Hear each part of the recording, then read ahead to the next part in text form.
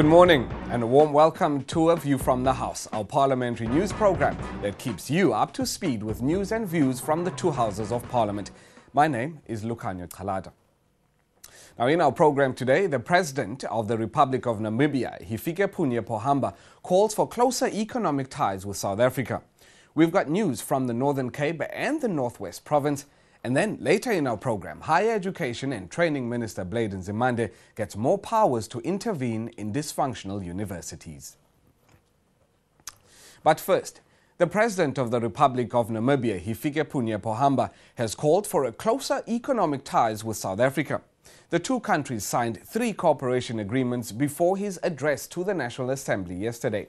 Now, in his address, President Pohamba recalled the history shared by South Africans and Namibians. He said many citizens of both Namibia and South Africa, including former Presidents Nelson Mandela and Adimba Toivoya, served long prison sentences on Robben Island. He said both countries are now free and working together to build a common future. He said the two parliaments should continue to cooperate and share experiences with a view to enacting laws that address the social and economic challenges facing the people. Honourable Speaker, with regard to bilateral cooperation between our two countries, good progress has been made over the years. We must continue. We must continue to build on the existing momentum with the emphasis on increased cooperation in the areas of trade, capacity building, energy, infrastructure development, environmental conservation, and sustainable socio-economic development. The mechanism that our country has put in place to enhance bilateral cooperation have made it possible for us to make progress in several areas. For example, the Heads of State Economic Bilateral Meeting has provided a platform for the discussions on issues of common interest at the highest level. Today, we have taken another important step to further strengthen our relations by signing the agreement on the establishment of binational commission, which will serve as a crucial mechanism for the promotion and the strengthening of economic, diplomatic, cultural, education, scientific and technical cooperation between our two countries. I have no doubt that this is the correct course of action that we have taken as good neighbors. President Pohamba said the two countries are actively involved in promoting regional integration within the frameworks of the Southern African Customs Union as well as the Southern African Development Community. He said the Southern African Customs Union has become a working model for enhancing deeper regional economic integration in the SADC region and elsewhere on the African continent.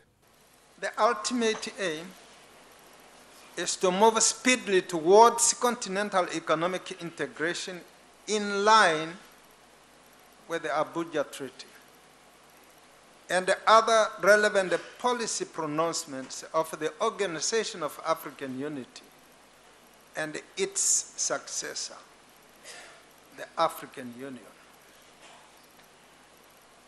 Honorable Speaker, we recognize that the task of developing our countries, our region, and our continent has not been easy. However, we must remain steadfast in our resolve that we can overcome the challenges ahead. We must further strengthen unity and work together to harness the vast human and natural resources on our continent for the benefit of all our people.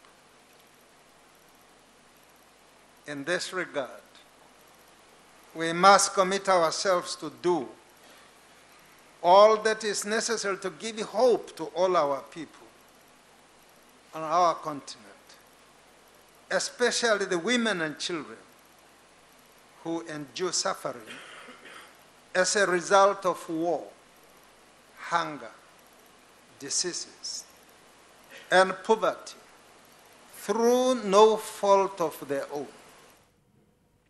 President Pohamba said both South Africa and Namibia are committed to multilateralism and the maintenance of international peace and security. He also called for a speedy reform of the United Nations and specifically the UN Security Council. It is in this context that all efforts must continue to be done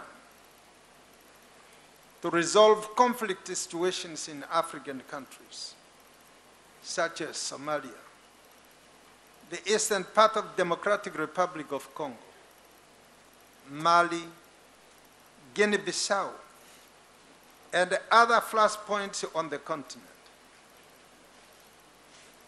Unconstitutional changes of government in Africa must be denounced and rejected.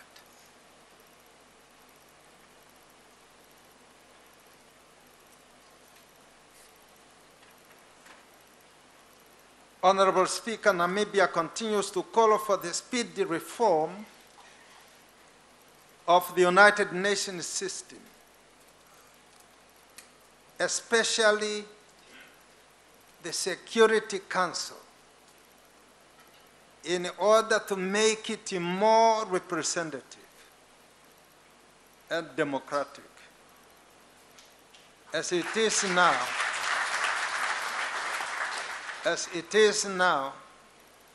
it's neither representative nor democratic.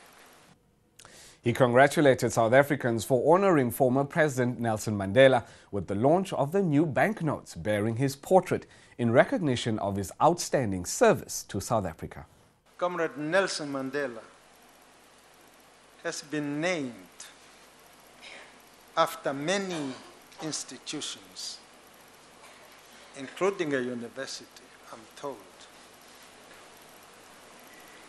But I think the portrait of Comrade Mandela on the banknotes is going to be more popular. The institutions after which he is named do not move. But the banknotes, they move.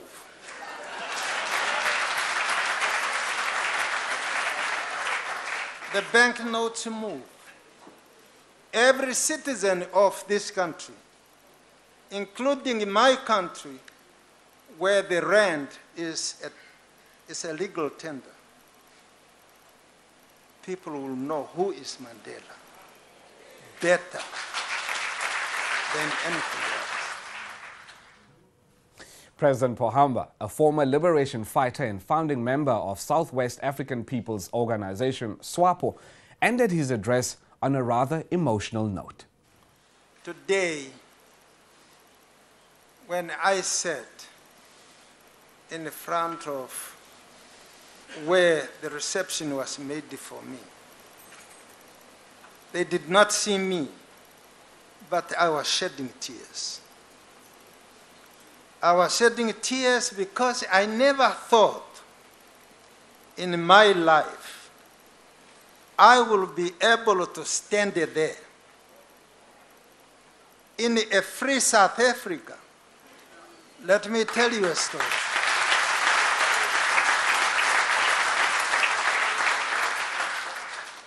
Let me tell you a story, a short story. I am one of the founder members of SWAPO.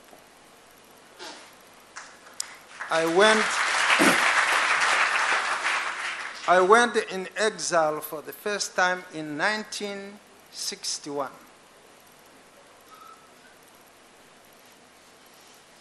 As we continued the fighting, I never thought, and I did not believe that I will be in independent Namibia. I never thought about it. I thought the children of my children were the ones who were going to get independence or to be in independent Namibia. Because I looked at South Africa, a very strong establishment with the war machines, etc., etc. I didn't think of it.